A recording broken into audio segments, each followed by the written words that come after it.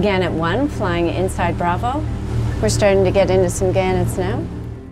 Finding seabirds out here on the Gulf is no coincidence. Along the western edge is Bonaventure Island, the largest northern gannet colony in North America.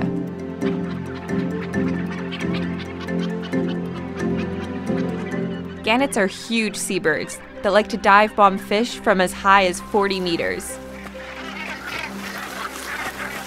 They have like almost 2-meter wingspans. They can soar for kilometers at a time. You know, they'll go on a feeding trip that takes them over 300 kilometers sometimes. The island is where gannets and other seabirds rest and nest. The ocean is where they eat. And they're not the only ones. Larger marine animals like whales, tuna, and dolphins are frequent visitors as well. Many have been coming here for centuries, but recently, one particular species has been showing up more frequently, the North Atlantic right whale. The problem is, after centuries of intensive hunting and more recently, run-ins with ships and fishing gear, there are few right whales left. That means looking for them is like trying to spot the proverbial needle in a haystack. But luckily, we're in the right place at the right time. There's one right there. Right there. Yeah.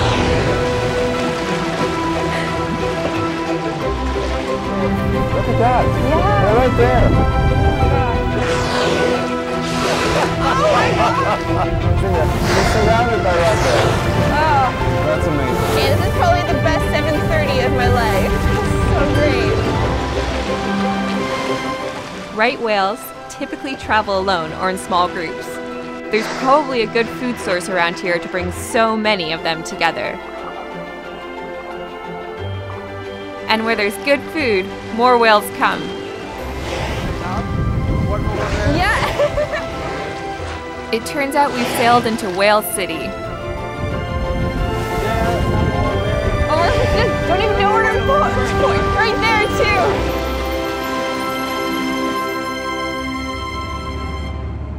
We just saw fin whales, minke whales, and my first ever right whales.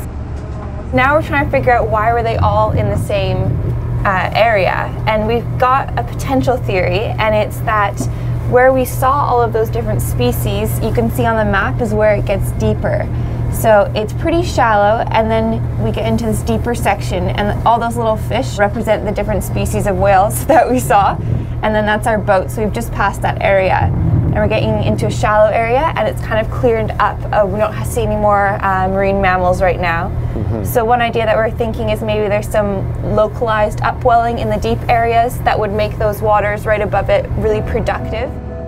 When a deep sea current hits a sudden rise, it has nowhere to go but up.